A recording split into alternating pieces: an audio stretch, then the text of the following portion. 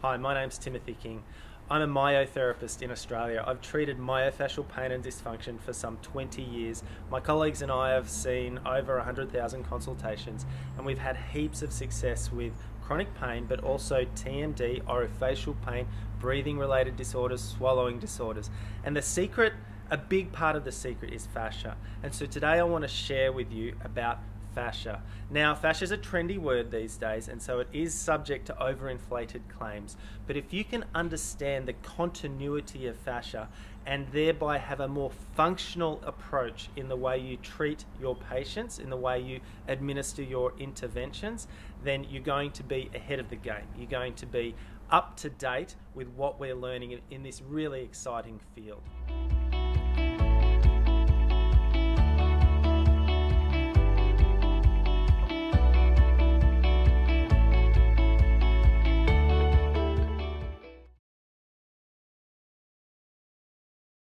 Technically, fascia is the connective tissue that provides a whole body, continuous, three-dimensional matrix of structural support. So that means it penetrates and surrounds all muscles, muscle bundles, muscle fibers, bones, nerves, and not to mention our internal organs. To put it another way, fascia is the biological fabric of the body. For the sake of this lecture, we're going to use the word fascia in the more traditional medical sense to describe the sheets of connective tissue that are just under the skin, surrounding muscles and groups of muscles. But what I really want you to take away from today is the fact that fascia is not just a connective tissue. It's a sensory organ that literally communicates to the central nervous system about whatever it is covering. Now, fascia has historically been ignored by research. It's been simply seen as a benign connective tissue that holds everything together. Throughout history, we'd study the body by breaking it into its component systems, and we still do today. But fascia was simply the connective tissue that surgeons would cut to get to the real organs. Now, some 50 years ago, a cardiac physician who served JFK in the White House, Jeanette Travell, observed consistent referred pain patterns from muscle. So her and her colleague David Simons invested 50 years of clinical observation into this phenomena. The pain patterns that they observed are still today the most comprehensive charting of these poorly understood but incredibly common pain patterns. They titled their seminal work Myofascial Pain and Dysfunction, the Trigger Point Manuals, and they identified localized fascial dysfunction that restricted movement and referred pain. Look, they were really ahead of their time in suspecting that the fascia had something to do with these incredibly common clinical symptoms. Now, we have come a long way. In recent years, thanks to the dissectional studies by orthopedic surgeon Carlo Stecco in Italy, and the clinical application of these observations by body workers like Thomas Myers, we've learned that fascia can not only cause local restriction and pain like Travell observed, but fascia has global mechanical continuity and thus plays an essential role in posture and movement. So let's talk about the fascia that's most clinically relevant to us in our setting. There are multiple global fascial continuities, but we're going to focus today on the deep front line. The dissection that we're going to watch right here illustrates continuity, that is force transmission through epimysial and aponeurotic fascia from literally the toes to the tongue. So here we start with the foot. This is the flexor digitorum longus, the deep posterior calf muscles and into the inner thigh and adductors. This is all connected fascially. It's continuous mechanically. Those adductors anchor into the hip flexors, iliopsoas, and we can see here quadratus lumborum, and both these hip flexors and large lumbar muscles anchor into the crura of the diaphragm. And so there's this direct connection between respiratory, posture, and then the same fascial continuity continues through the thorax, the anterior throat, and the floor of the mouth, and indeed the tongue itself. In other words, there's a direct mechanical connection between orofacial function and tongue function and diaphragmatic breathing, lumbar and cervical spinal posture, gait, etc. And it really helps explain why Dr. Zaghi and other practitioners have often seen dramatic improvements in posture and posture-related pain following frenuloplasty. Now, fascia and skeletal muscle appears to have movement pattern memory, such that forward head posture, which we know is not good, may perpetuate restriction in that deep front line or generate restriction in that deep front line through postural habits. So let's consider a forward head posture in relation to the anterior neck, jaw, and head. Protruding the head forward places the supra and infrahyoids under tension, causing a downward tension on the mandible and a tendency to mouth breathing. The same retruded mandible, of course, changes the occlusion of the teeth, and again, retrusion of the mandible irritates or perpetuates irritation, can potentially perpetuate irritation of the retrodiscal tissues of the TMJ. Now, this posture also places the sternocleidomastoid at a biomechanical disadvantage, and this muscle is one of the most common yet poorly recognized causes of severe cervicogenic headache. As such, postural retraining, myofunctional exercises, and when indicated, frenuloplasty must all go hand in hand. So when we consider the continuity of the deep front line, it really makes sense that often the frenuloplasty procedure can be the key that unlocks a cascade of biomechanical improvement. So we can go even a step further and just consider the mechanical continuity fascially of the orofacial complex. Thanks to the work of Carla Stecco and these illustrations by Christy Gatto, we know that muscles involved in chewing and swallowing are completely interconnected by fascia.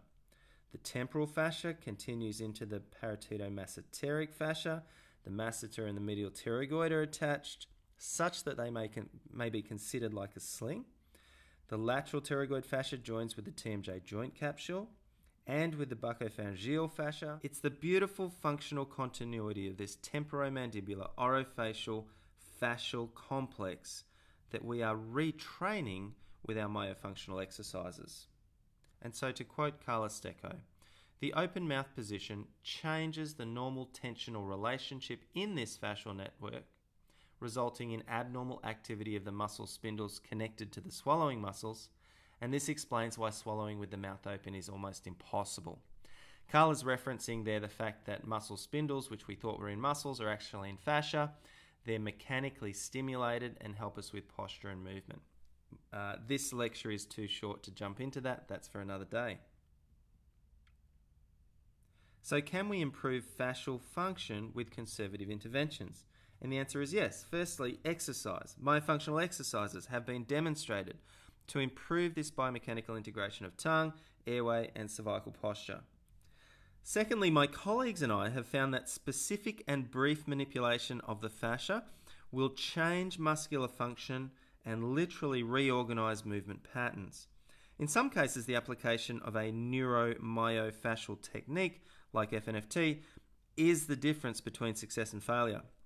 So my colleagues and I have consistently seen changes in bite position, improvement in articular TMJ function, improvement in swallowing, airway patency, TMJ pain, tooth pain, and often achieved in literally minutes.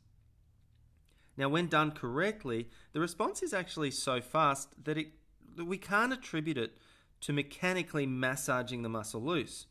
Changes often occur in seconds. So my colleagues and I discovered this about 20 years ago, and we presumed we must be stimulating a neurological response by stimulating the fascia.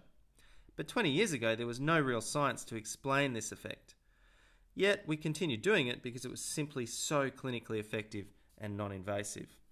Today, we actually have some science to explain our observations. Here is a fascial layer of loose connective tissue filmed in vivo. We know that the fascia globally is richly innervated by some 100 million receptors body-wide. And guess where the richest fascial innervation is? Here is that same layer of fascia in vitro. The highest innervation is not in the muscle, it's in the epimysium, that's the surface of the muscle, and it's in this loose connective tissue layer between the skin and the muscle. This is exactly the area that we have been stimulating with this FNFT approach. So it makes sense that stimulating this superficial fascia is most likely the most efficient way to stimulate a neurological response. So FNFT is described as a neuromyofascial technique.